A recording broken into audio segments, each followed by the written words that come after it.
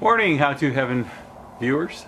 So here to do another video, and today we're working on a 2003 Toyota Tundra, and that's my phone. I'll be back.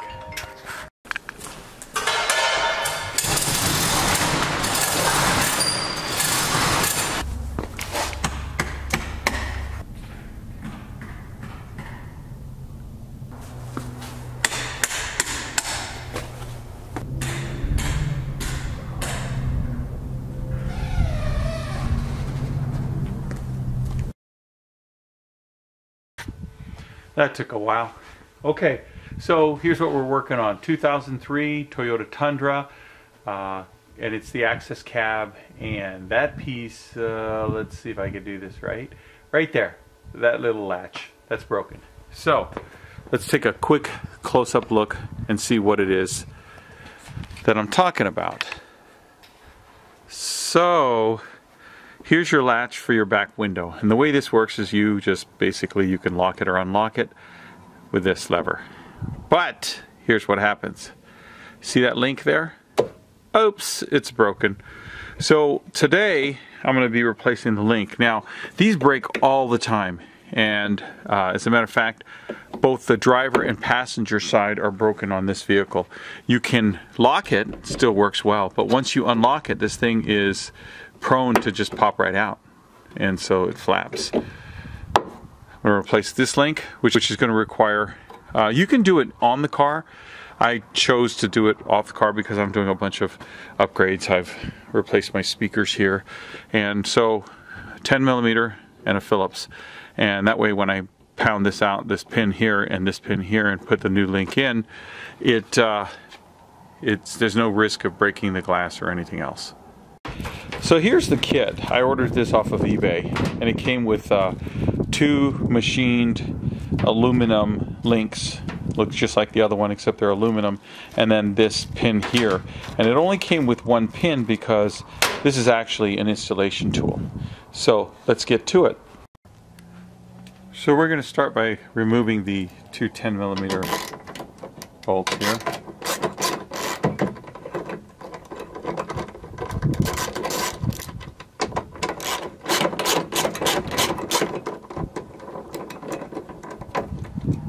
And that's that. And since this link is disconnected, there's one piece.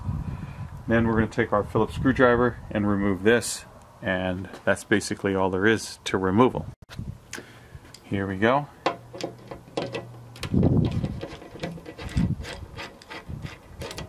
And you can see that this is where the other piece is. Now, there is a button right there on the back side, and that button just kind of gets held right in there like that.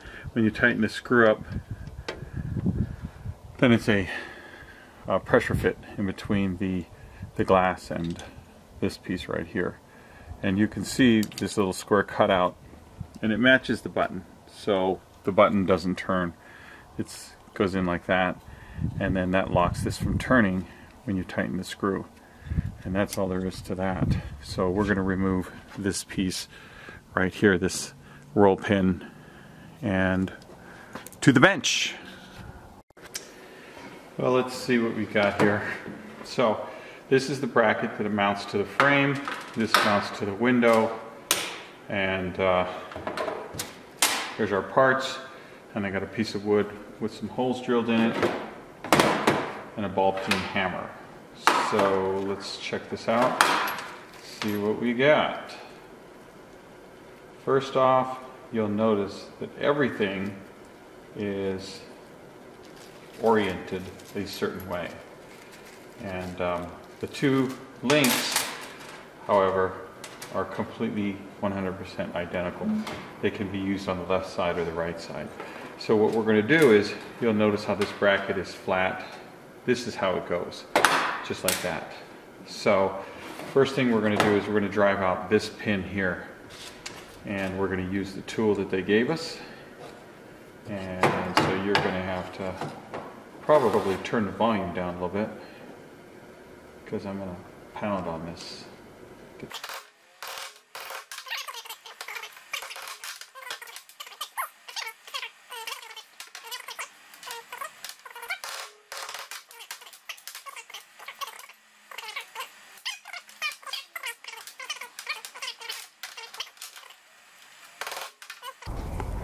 Here we go. So we're going to start with, this one is labeled L and this one is labeled R.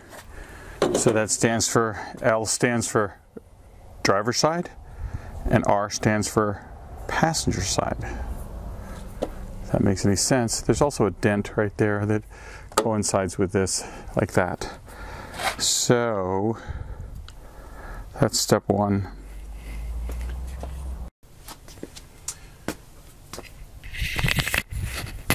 Okay, take 10. So here we have it. The link pin has been replaced. This goes in like this, and the proper orientation for the link pin is when it's fully extended. You see how that's concave right there? And there's a little nub, a sharp piece right there on the link that goes towards the outside. So we're going to start off by putting the screw in, and remember you have to hold it on the back side and that it is keyed, so you'll just barely start it. Make sure that that square part goes into the indentation. Then we're going to line this up and test fit it. Make sure this thing is lined up, and it's lined up perfectly. So now we will tighten this all the way, insert our two 10mm bolts, get those tightened down, and that should do it. So once again, just to review, the link is concave with that little sharp piece on one of the links. The link is kidney shaped, so that sharp piece goes on the outside, this smooth round piece goes on the inside. So let's just go ahead and verify the proper operation to make sure that it is in fact going to work. So let me see if I can get us focus there. Sorry about the focus.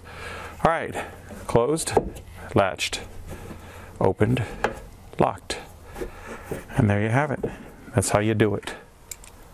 All right, so here is the proper orientation, and as you can see, this is concave as towards us, and that is how it works. You push it out, it sticks, and you bring it in.